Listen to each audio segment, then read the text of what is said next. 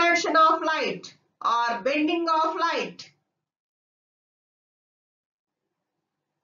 There is a coin present in the tub. Move away the tub until you can't see the coin. Now coin does not appear. If we fill the tub with water, the coin comes back into view.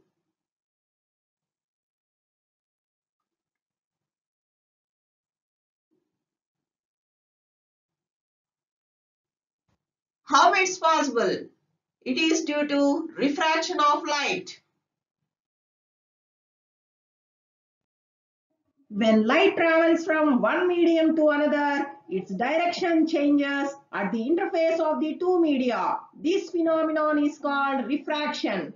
Refraction is a result of change in speed of light at the interface.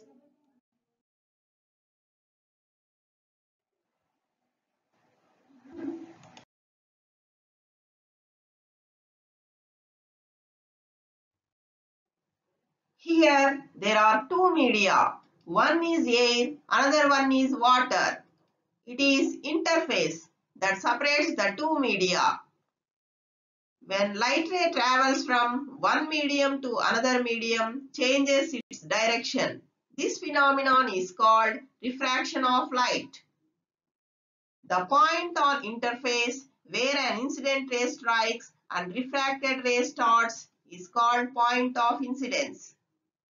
An imaginary line drawn perpendicular to the interface from point of incidence is called normal.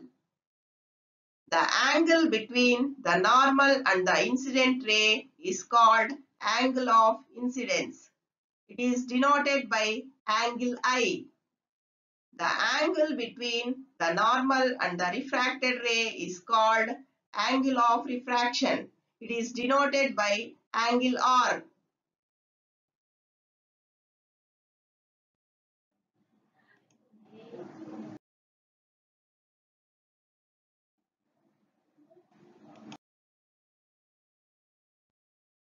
Refraction occurs when light travels from one medium to another. In these two media, one is rarer, another one is denser. The medium in which speed of light is more is called rarer medium. The medium in which speed of light is less is called denser medium.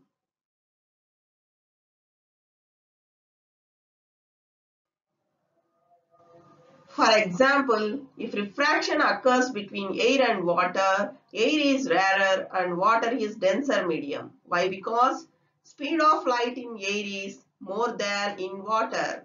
If refraction occurs between water and glass, water is rarer and glass is denser medium. Why? Because speed of light in water is more than in glass. If light ray enters from rarer medium to denser medium, then refracted ray bends towards the normal. Here also, light ray enters from rarer medium to denser medium. So, refracted ray bends towards the normal. If light ray enters from denser medium to rarer medium, then refracted ray bends away from the normal. Here also, light ray enters from denser medium to rarer medium. So, refracted ray bends away from the normal.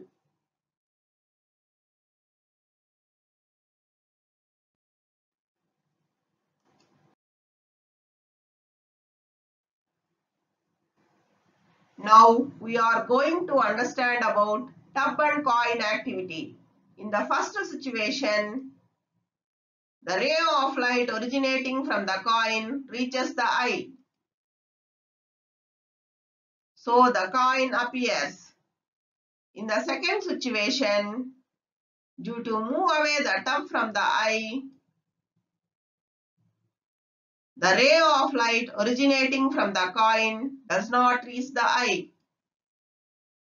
So the coin does not appear. In the final situation, We fill the tub with water.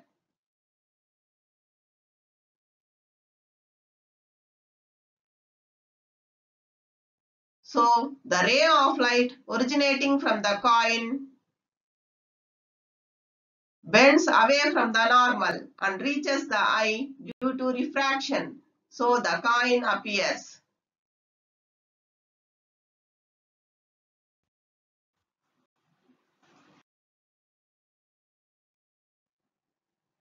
When we keep a pencil or an object in the water, it appears to be bent.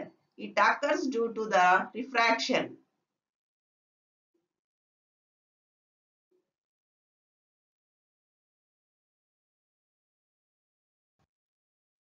Okay, children. Study well, grow well, be a good citizen, and proud to be an Indian. Thank you.